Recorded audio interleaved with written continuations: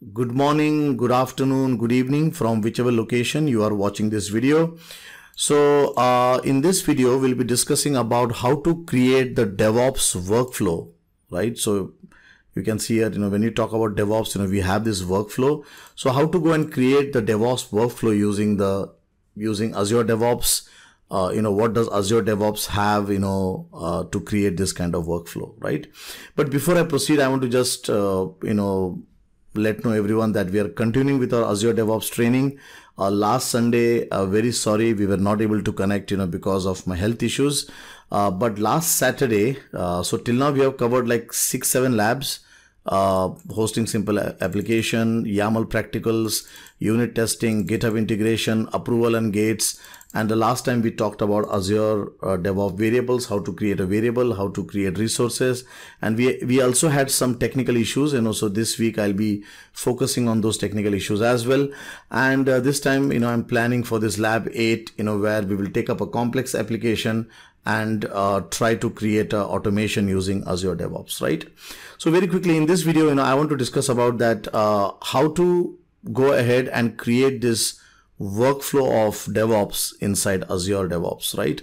So when you talk about DevOps, right, it has two things to it. One is the philosophy that the development team and the operation team should work together.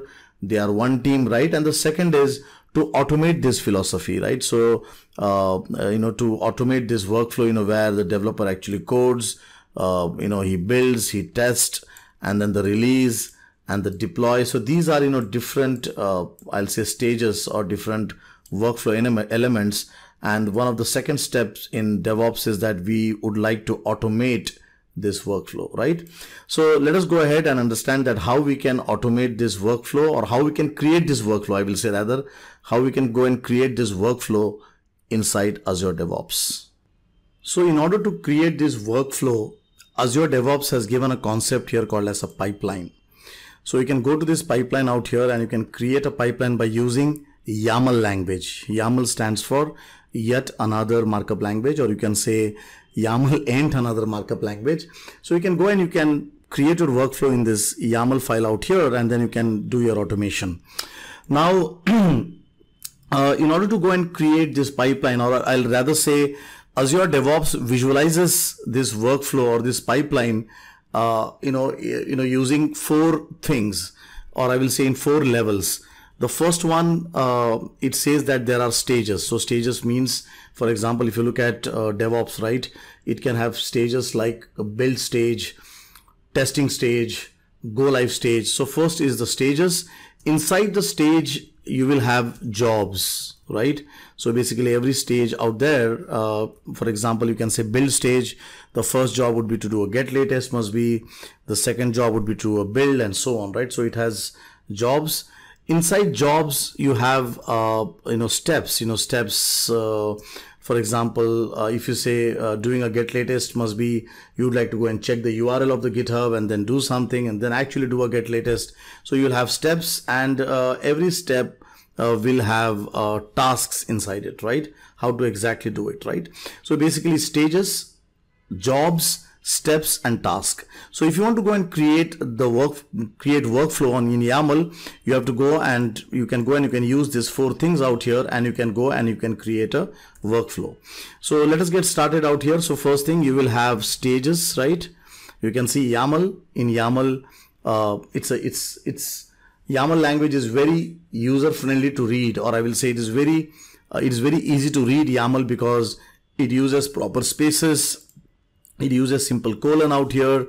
It does not use those, how do you have in JSON, those brackets and the double quotes and the square brackets, right? It's very simple, just name, value, and hyphens and nice spaces, right? So you can see your stages. So inside this, I can say we can have 2 stage out here. The first stage is, let us say, the build stage, and the second stage, can be the test stage, right? So you can see we have 2 stages defined out here. Then inside the stage you will have jobs. Remember this plural and singular, stages, stage. So in the same way here also we will say jobs, right? And then inside this you can have a job here. So we'll say job is, so let us say in the build stage, the first thing you would like to do is a get latest, let us say, right? The second, you would like to go and then do the actual build, right? So we'll do a get latest, you will actually do a build and so on. In the same way, must be even, you know, for the testing also, you can have these kind of jobs. So you can see here also I put a job. In the test must be, you will say, you can say that first you create the test data, right? So test data preparation, and then actually run the test case, right? So run test case. So here also you can go and you can have different jobs out here, and then inside the jobs you have steps. Remember, plural and singular. I can understand that if YAML, if you're new to YAML, then sometimes writing these syntaxes can be difficult. If you want to get a tutorial on YAML, let me know in the comments below that yes, a tutorial on YAML would be good. I would post a tutorial on YAML as well, right? A basic tutorial. So inside the jobs you have steps, right? And then step can be, inside it can be any kind of step. For example, it can be running a task, build a kind of a task, or it can be so inside the steps you have tasks. So tasks can be, for example, running a script. For example, you can go and you can say I want to run a script and just say echo hello. So you can run PowerShell, you can run bash script, you can run even the ready-made task out here. You can see at the right hand side we have so many tasks out here. For example, I can go and I can say, okay, I want to go and run a task of doing a .NET Core build. So you can see here, this is ready-made task, which is defined in Azure Devops, right?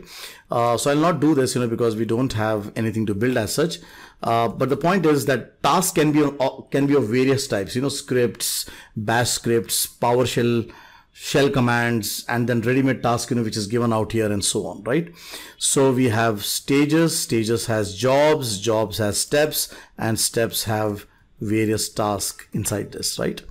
So this is how you go and you create a workflow, and then you can go and you can save this and you can run it. So I'm going to just go and run this, and let us see that how it looks like. So we'll say just run, and so you can see here very quickly down below, this is the build stage which has started, right? Inside the build stage, it is doing a get latest first, right? And then it is doing a build, and once this completes, it will actually do a testing as well. So again, you can see the different so these are stages, build and test. These are jobs, and inside the jobs, if you go and if you see, so you can see here, these are the stages, build stage and test, and you can see the various jobs, and you can see the command line task out here, hello, which is running and so on, right? So in this way you can go and you can define a nice workflow out here, and you can go ahead and you can create a wonderful automation, right? So that was a very simple introduction of how we can go and we can use the Azure DevOps pipeline out here to go and create a workflow. So remember, stages, jobs, steps, and tasks, right? So very quickly, guys, this Azure DevOps training is happening again on Saturday and Sunday. So what I'll be doing out here now in this training is, we'll be going and we'll be defining variables. So we'll go and we'll create variables, and we'll see that how we can pass variables, between the stages, between the jobs, and so on. And also we'll be doing some complicated demos out here, which will be related to automating the MVC EF Angular with SQL project as well, right? So we have completed approximately 6 to 7 labs out there, and this coming Saturday and Sunday we'll be looking into this structure and how we can use this structure with variables, and then we will go and we will create this complex MVC with EF Angular process out there by using this, right? So I hope that I will see all of you guys in the training, right? So coming Saturday and Sunday, 9 to 10 p.m. we are continuing our Azure DevOps training. So happy learning, happy job hunting. If you like this tutorial, please go down below and say that yes, this tutorial was awesome. So if you like it, I will go and I'll post more such tutorials. Thank you.